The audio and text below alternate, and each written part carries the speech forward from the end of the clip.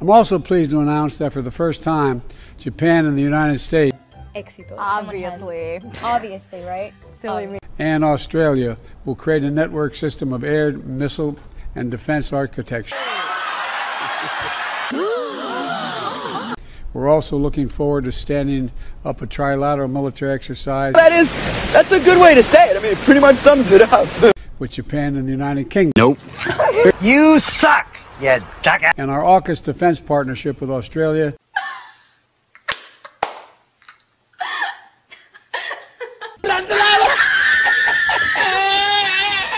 The United Kingdom is exploring how Japan can join our work.